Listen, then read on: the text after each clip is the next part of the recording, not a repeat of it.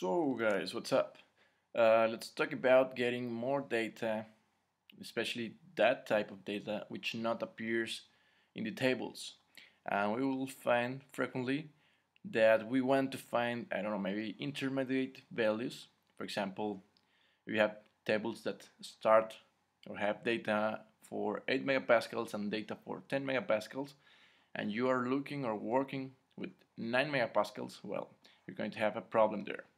Or many times you want to find external values. For example, data for a process that is working at 65 megapascals and vapor tables, I don't know, maybe your table finishes or does not have more data than 50 megapascals.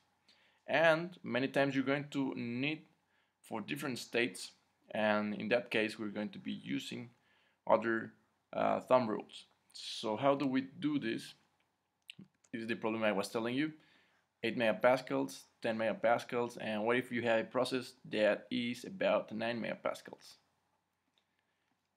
Well, you're probably wondering, let's say, what will be that enthalpy at 9 megapascals of water at, let's say, 400 Celsius. So you have the one on enthalpy here for 8 megapascals, and you have 400 Celsius for 10 megapascals, the enthalpy will be here.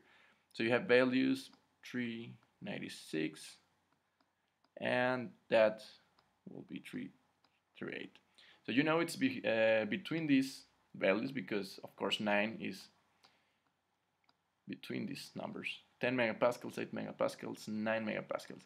And actually the most common sense will be, let's make an average. You have this value here, and you have this value here, and since the average on 8 and 10 will give you 9, makes a lot of sense to make an average of this and this.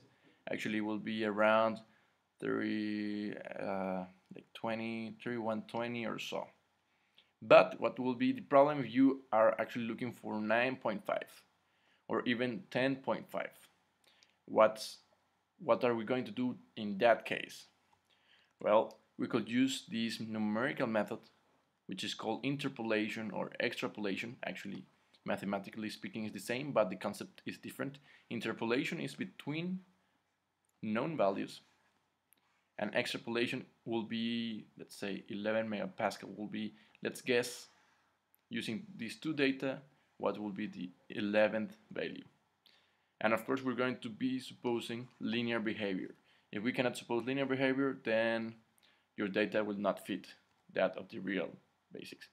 And before going to the actual explanation on the interpolation, I just want you to check out what would you need for, I don't know, if I want data at 340 Celsius or 750 Celsius, what would you do if you do not have that specific value?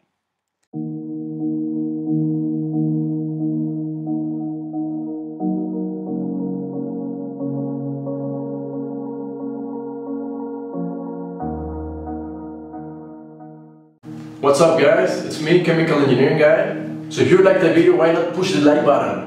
It really helps me to know if you're liking the videos or if I should be changing something or I should be adding something, taking out content, whatever. Also, sharing is caring. So if you got any kind of friends, teachers, colleagues or whatever kind of person that might be interested in this type of content, why not share it? Sharing helps our community to grow faster in members and in content. If you want to keep track of my activity, videos, uploads, experiments, playlists, whatever content I'm getting on YouTube, be sure to click the subscribe button. Subscribing to the channel is totally free, guys. My dream is to create an online academy of chemical engineering, where everyone can access it in the world. Imagine a place in which the student, the teacher, and the engineer get the best of each other.